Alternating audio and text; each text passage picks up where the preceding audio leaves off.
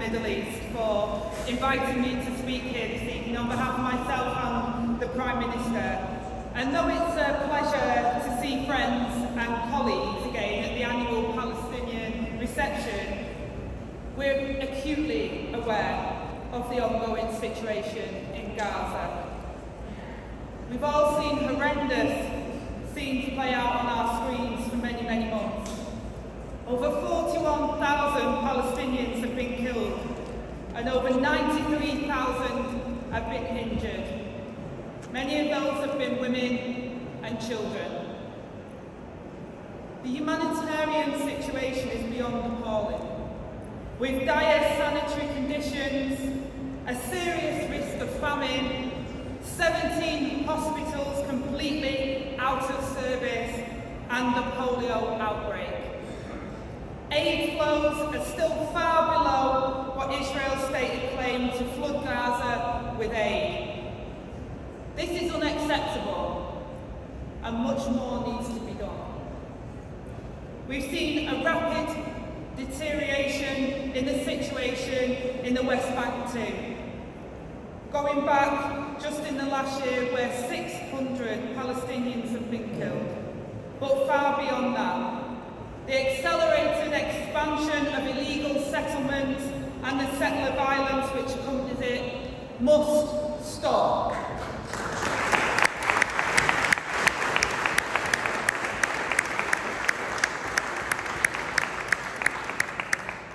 And today we're also seeing a further escalation between Israel and Hezbollah. We are deeply concerned by the rising tensions and civilian casualties in Lebanon. We need calm heads and an urgent focus on a negotiated political solution to end the cycle of violence. The widening of the conflict is in nobody's interest, and that's why we're calling for an immediate ceasefire and release of all hostages, and to get a political settlement so that Israelis and the Lebanese civilians can return to their homes and live in peace and security. A two-state solution remains the cornerstone of Labour policy and the international consensus for many years. Our manifesto committed to the recognition of the State of Palestine in order to achieve that two-state solution. And I want to reconfirm that commitment tonight.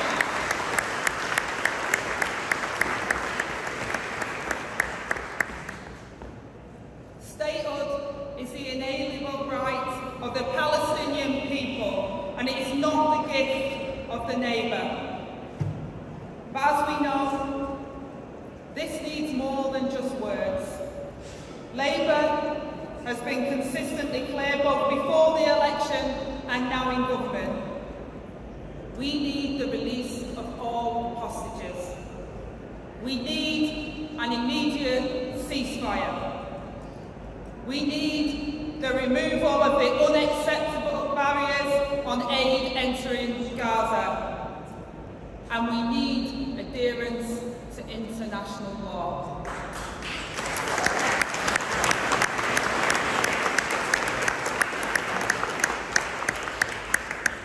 And friends, we need a pathway to a political horizon and a two-state solution.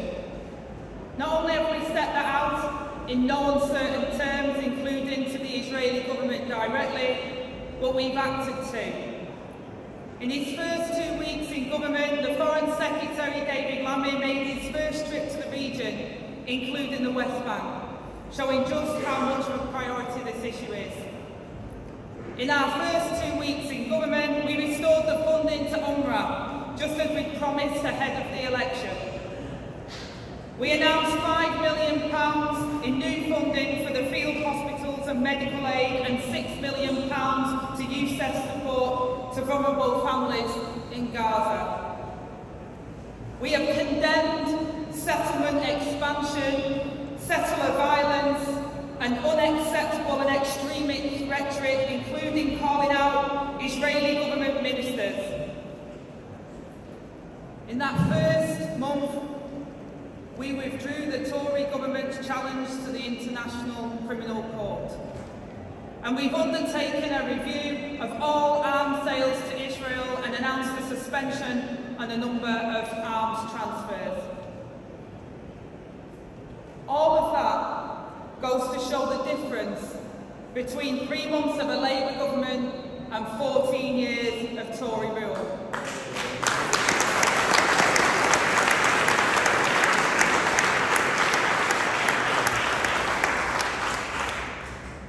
But behind that is something more. Behind a foreign policy guided by our Labour values.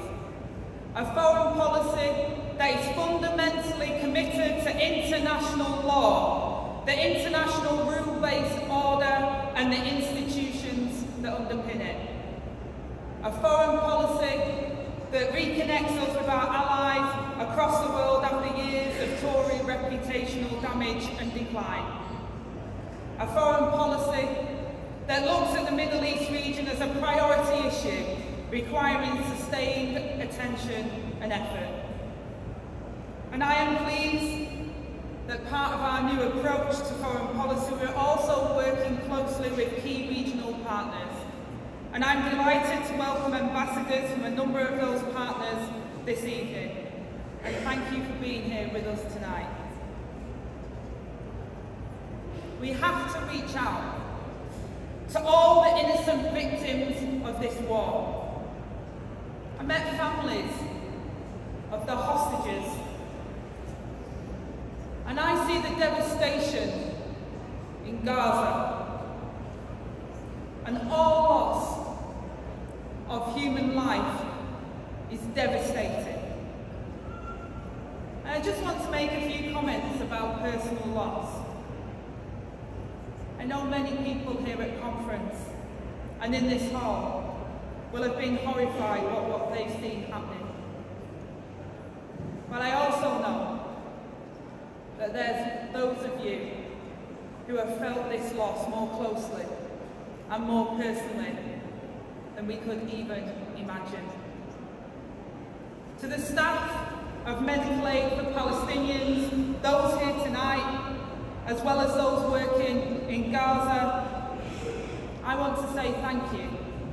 Thank you for putting yourselves on the line in the most challenging of circumstances. Thank you for doing all that you can to help people in extreme need, not only in Gaza, but across the West Bank and in Lebanon too. And thank you for the work in keeping us all informed about what's going on the ground.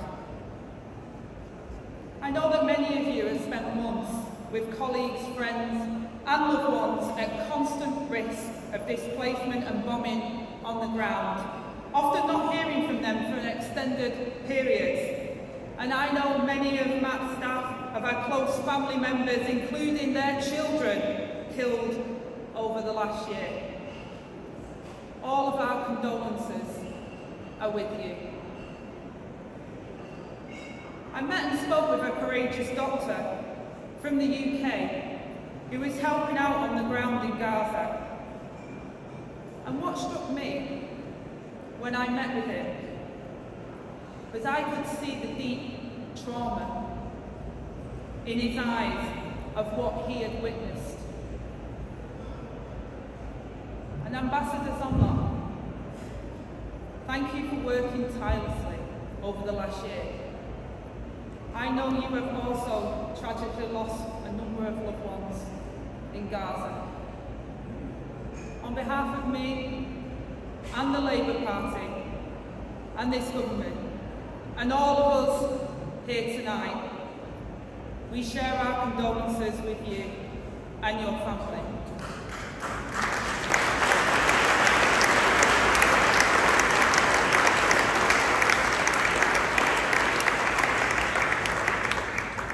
Tonight, friends, and in our movement, working with our allies, we must redouble our efforts every single day to get that ceasefire, to release those innocent hostages, and to make sure that people in the Middle East can live in peace.